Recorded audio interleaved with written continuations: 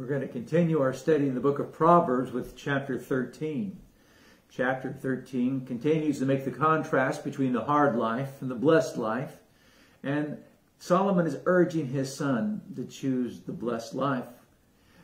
There's so much here in chapter 13 that actually this is the second time I'm teaching this week.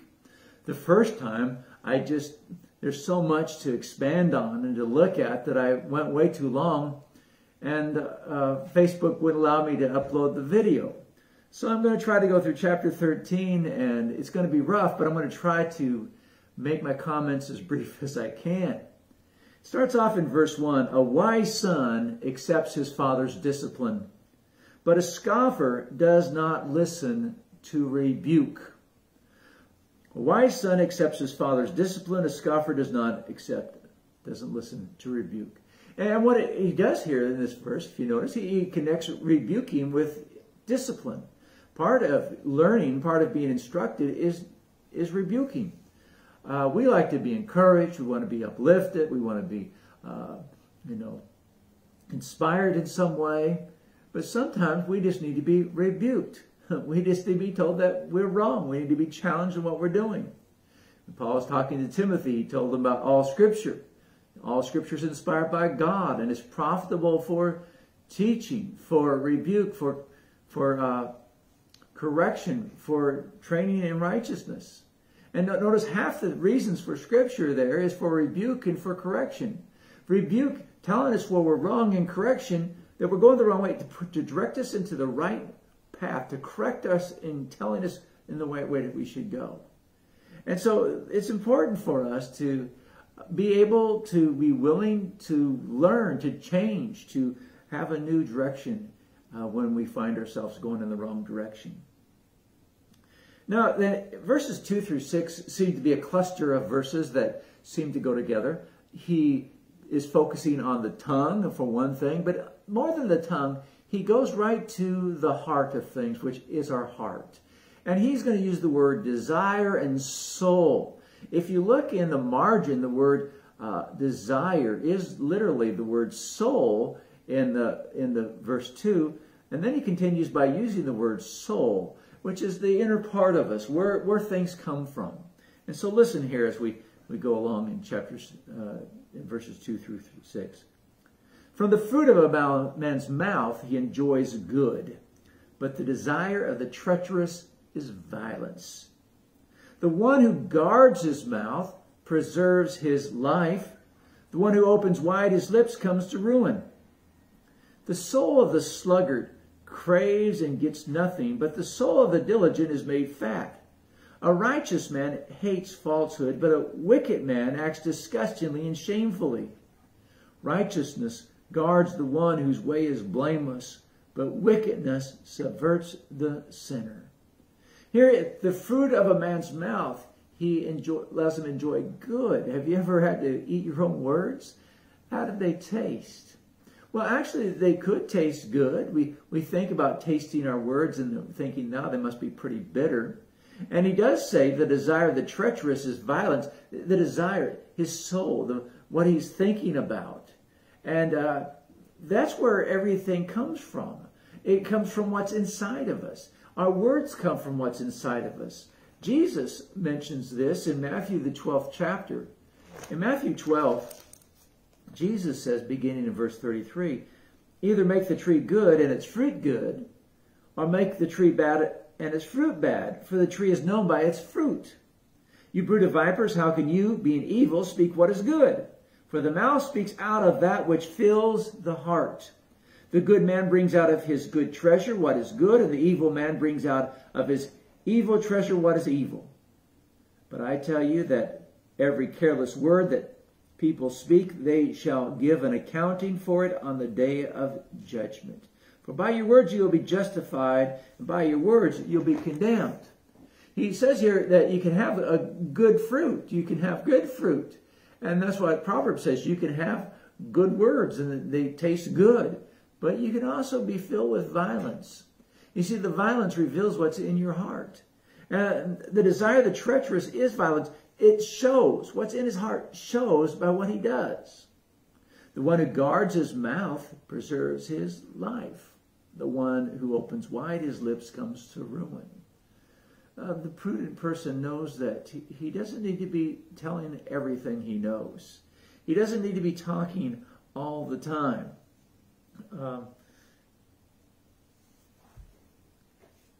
Here it is, the man who guards his mouth. I heard a preacher, and it was a little Freudian slip. He says the one who guards his mouth preserves his wife. Well, that could be true too. What you say might make your marriage better or worse. It can improve your relationships, and that's what he's talking about here. And then he says the soul of the sluggard craves and gets nothing, and the soul of the diligent is made fat. The soul, again, the desire of the sluggard comes to nothing. The sluggard, the slug, he doesn't work, and his actions reveals what's in his heart. But the soul, the heart of the diligent is made fat. The idea of fat is abundance. He has everything he needs. A righteous man hates falsehood, but a wicked man acts disgustingly and shamefully. A wicked man loves lies. The wise man, the wise person, the righteous person, he hates lies. Righteousness guards the one whose way is blameless, but wickedness subverts the sinner. There's so many things that people bring on themselves. He says the righteous man guards the one whose way is blameless. The wicked subverts the sinners. There's nothing there to keep the sinner back. He has nothing in his heart that will draw him back from the murder or the theft or the evil that he wants to do. And jails are filled with people who are wicked. They've brought it on themselves. Verses 7 through 11, another cluster of ideas that seem to focus on the rich, and it also talks about the proud. Verse 7 through 11. There is one who pretends to be rich, but has nothing. Another pretends to be poor, but has great wealth. The ransom of a man's life is his wealth, but the poor hears no rebuke. The light of the righteous rejoices, but the lamp of the wicked goes out. Through insolence comes nothing but strife, but wisdom is with those who receive counsel. Wealth obtained by fraud dwindles, but the one who gathers by labor increases. So he begins here, there's one who pretends to be rich, but has nothing. He pretends to be better off than he really is. He doesn't have anything. But then he goes on and says there's another who pretends to be poor. He's always complaining about his bills and all of his expenses, but he has enough to pay for them.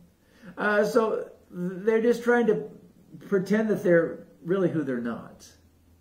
And then he goes on to says, though the ransom of a man's life is his wealth, which is an interesting comment.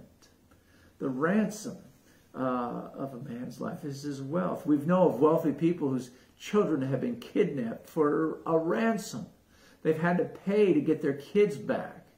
In third world countries, their justice system oftentimes is so corrupt that if a righteous person, a wealthy person, is arrested, even though he's innocent, he might have to pay a fine because they know he's wealthy. He might have to give a bribe because that's the way the system works. And yet he says that the poor hears no rebuke. There's no threat for a poor man. He has nothing. No one's going after him. The light of the righteous rejoices. The lamp of the wicked goes out. The light, that which shines from within, that smile that you have on your face. The righteous person has a lot to look forward to. The wicked man, there is sadness and darkness. And that's what he's talking about. Through insolence. Now there's a word that we don't use very often. I like here in the King James Version. Here's one of those times where the King James Version is actually easier to understand than the New American Standard Version. The King James says that through pride comes nothing but strife, but wisdom is with those who receive counsel. Through pride. There are those who are proud and it causes contention. Because usually when you're proud, you think, I'm right. My side is right. My way of thinking is right. And here in this political season, we hear this all the time. People listen to what they believe, and they regurgitate what they believe, and we're the right side. The other side says, no, ours is the right position, and we just focus on what we believe, and it causes a lot of contention, he says. But the wise man, he has a lot of counselors. He listens to both sides and weighs it and balances it out. Pride, the real problem with pride is what's right in the very middle. The eye in pride.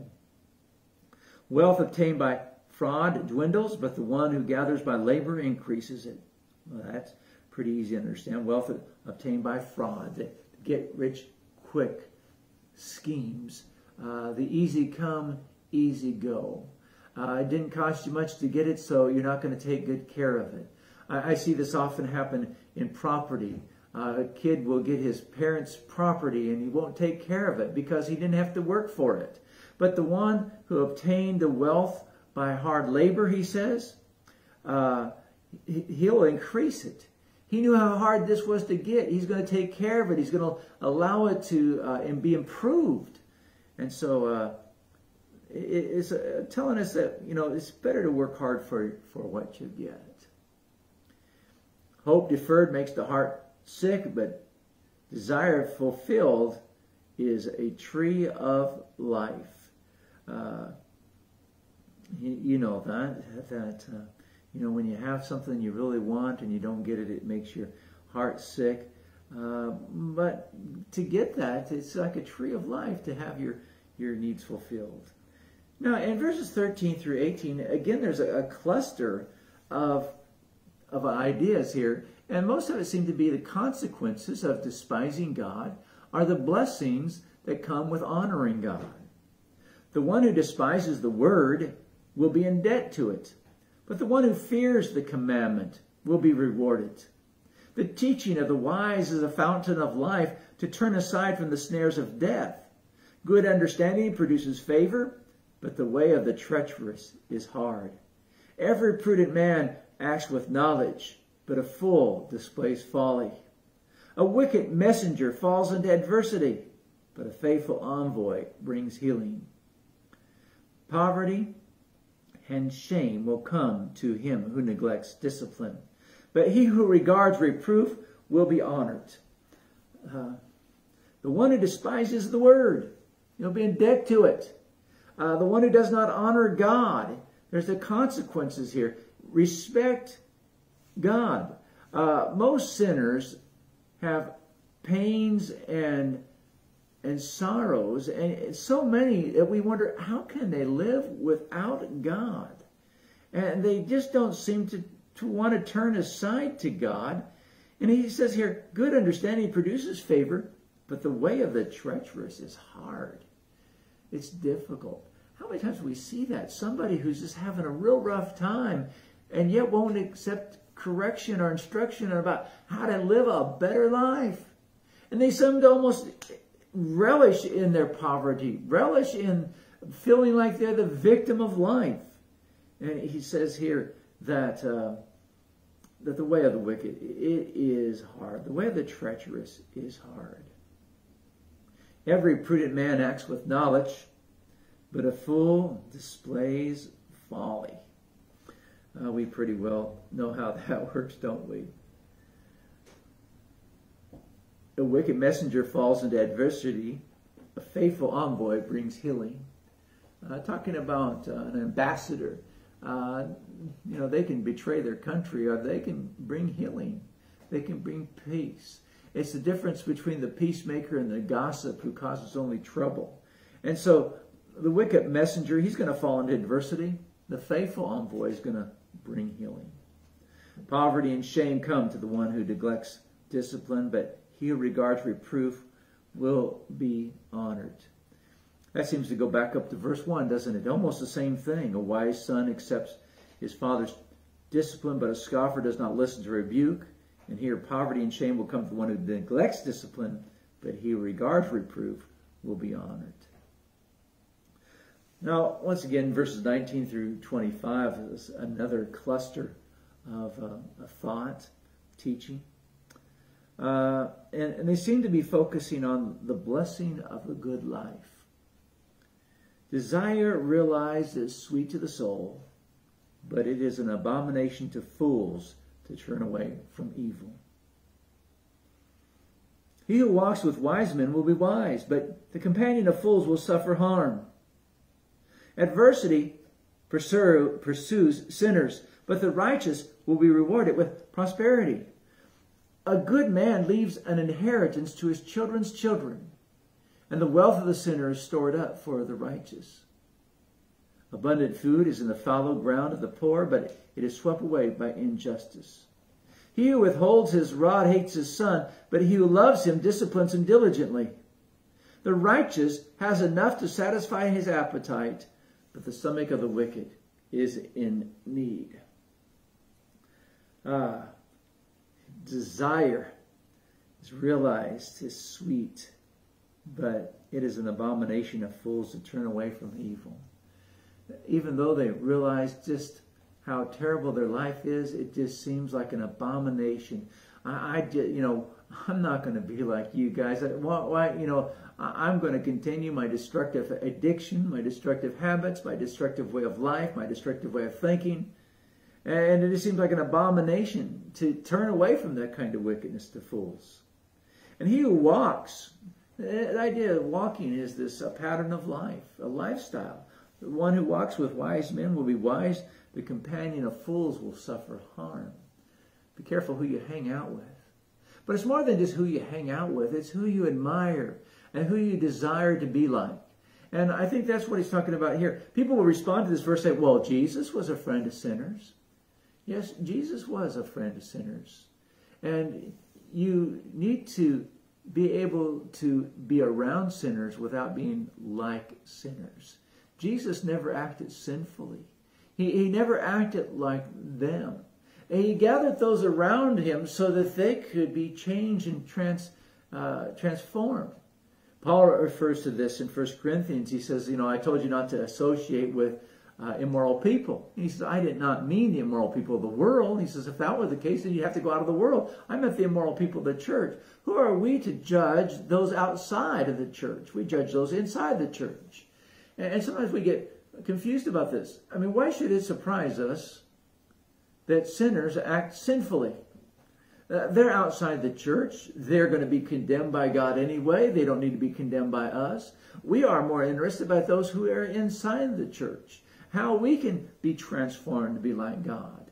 Those disciples that Jesus chose, they were chosen to be transformed.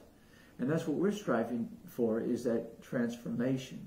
We sing the song, just as I am, without one plea. And that's correct. We can come to God just as we are. The problem is we can't stay as we are. Jesus forgave the sinner, but then he told them to go and sin no more.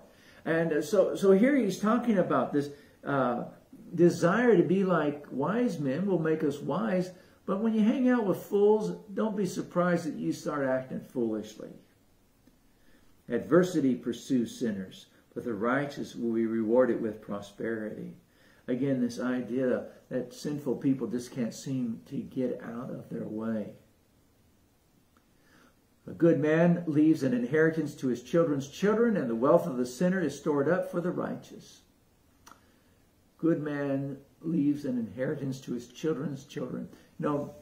My grandmother decided to become a Christian at a time in her life when she had tuberculosis.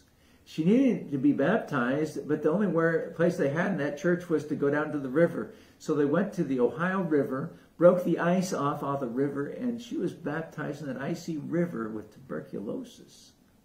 But she knew that she needed to follow God. Do you think that decision made by my grandmother has affected me in any way? I think so. She left me a great inheritance that continues today. And my kids will be blessed by that same kind of an inheritance that she started. Abundant food is in the fallow ground of the poor, but it's swept away by injustice. Abundant food. There's more than enough food to feed every person on earth if we took care of the fallow ground. We just don't plant it. If it's planted, it'll come up and we can feed everybody. We have enough farmland to feed everybody. But so often, there's injustice. There's poor management. There are poor decisions that are made. There are poor political policies that restrict how this ground is going to be used. And but there should be enough for everybody. And it doesn't mean that you have to take it from the rich to give to the poor. It's not making the poor rich so that the poor can have enough. It is allowing the poor to take care of themselves. Now, sometimes the rich take advantage of the poor, and that shouldn't be. Part of the problem here is what he mentions is injustice. There's injustice towards people. They aren't allowed to make a living sometimes. But there's more than enough for food in the fallow ground of the poor. That's an interesting comment, isn't it? He who withholds his rod hates his son, but he who loves him disciplines him diligently. This seems to be a favorite theme of Solomon, to discipline your children, to take care of them. You know, so often today we see kids that just aren't disciplined at all. One of the major complaints of the school teachers is these children are just so undisciplined.